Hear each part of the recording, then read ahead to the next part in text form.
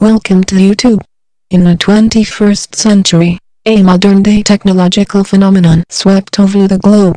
YouTube was a web destination designed for people to upload and share videos of any kind. When it emerged in early 2005, people for the first time finally gave truth to Andy Warhol's infamous prediction that, in the future, everyone will be famous for 15 minutes.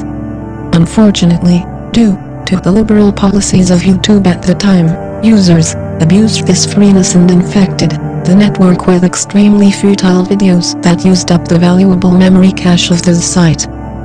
The main culprits for degenerating the standard value of the videos were primarily amateurs that uploaded ubiquitous videos ranging from the boringly mundane, explicitly personal, or blatantly degrading.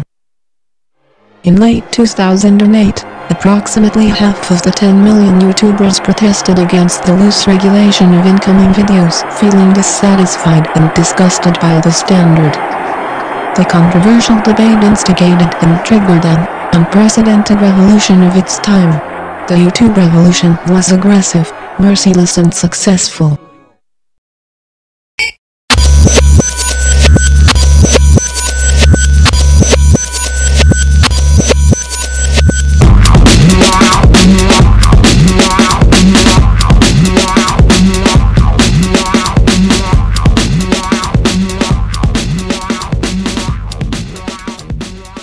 During the outbreak of the revolution, extremist radical members of YouTube formed a global alliance called the YT Guards.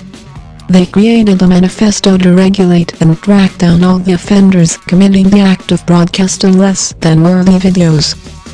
The system of judgment and punishment was governed by a rating policy, and members of the YT Guards had to rate and vote for the privilege to remain existing.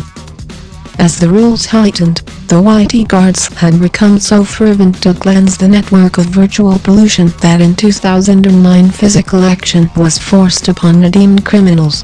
Due to the intense lobbying, the YT Guards had gained respect from the government and were, immediately, armed with the most advanced weapons that technology could offer at the time. Millions were disconnected, imprisoned, and forbidden from YouTube forever.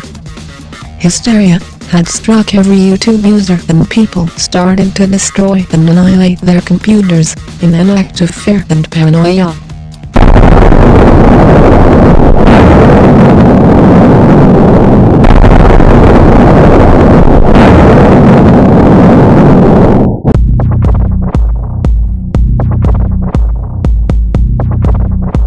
In the aftermath of the destruction of YouTube, the YT police accomplished their plan to smash and erase all digital material. Everything was lost. But, did it really achieve the triumph over the inevitable existence of meaningless videos for future generations?